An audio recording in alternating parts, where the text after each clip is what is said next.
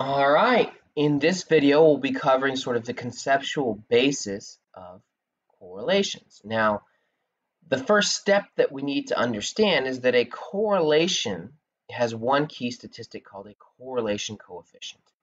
Now, this is ultimately just another statistic, so we're boiling everything down to a single number, and this number ranges between 1 and -1, and it describes the relationship between two different variables, specifically the strength of that relationship and the direction of that relationship. So if a relationship is very strong, then x and y tend to move together. So this is indicated by the absolute value of the correlation coefficient, so how far it is from zero. The further from zero, the stronger it is. And the direction is indicated by the sign. So is it a positive number or a negative number indicating a positive or negative relationship? Now, another way to think about correlations is they describe what's called the covariance of two different variables. So if those two variables are named x and y, then covariance is really asking, how do x and y change or vary together, or do they not change and vary together? So as you go above the mean of x, do you also go above the mean of y? As you go below their means for one, do you go below the mean for the other, and proportionately so. So to illustrate this, let's sketch out two quick scatter plots. One where we have a high degree of covariance, which you could see is like essentially a straight line where all the points line up. The other would be a degree of low covariance, where there's no relationship between these two variables. And this would really kind of look like just a blob, where there's no consistent pattern there relative to how they're varying. Now, to think about this, let's sketch in a dotted line where the mean of x would be and where the mean of y would be for these two variables. Now, if we look at these top 2 points, what you can see is they're both above the mean of x and both above the mean of y. And the point that's really far above the mean of x is really far above the mean of y. Now, if we look at the two lower points as well, we see this same pattern, only now we're talking really far or not very far above and below the mean of x and y. Now, when we look at the low covariance situation, there is no consistent pattern. We have a point that's above the mean of x and above the mean of y, above the mean of x and below the mean of y, and the whole gamut. So let's say that we see this relationship. There is a correlation. What does this mean? Unfortunately, what it means is really contingent on your research design.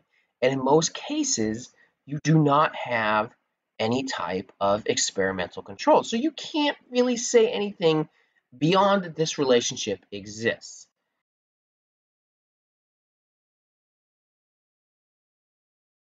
It could be the case that X causes Y, and this is definitely possible. However, you can't rule out the possibility that Y actually causes X. Or it's also possible that X and Y both have a causal relationship towards each other. So to put this in sort of a more concrete example, let's say X is drinking alcohol and Y is having problems in your life. The first situation, well, drinking alcohol causes problems in your life. The second situation, well, having problems in your life causes people to drink. Maybe they're trying to deal with their problems. And then the third, X and Y cause each other, is kind of, I think Homer Simpson, alcohol is the cause and solution to all of life's problems. So yes, someone may drink because they're having trouble dealing with something in their life, but that drinking could turn around and cause more problems in their life, and it sort of makes this nasty spiral.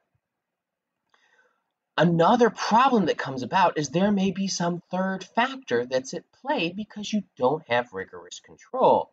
So there could be something else that causes both X and Y.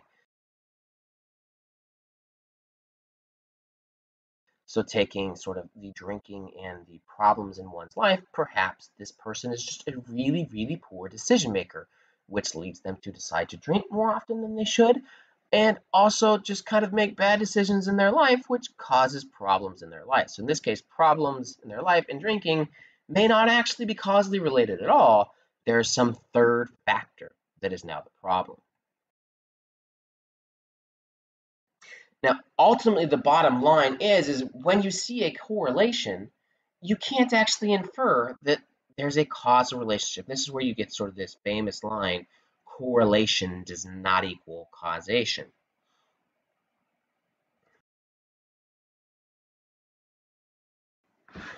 All right, so to review, one of the big things you need to pay attention to is the correlation coefficient. This is the actual statistic.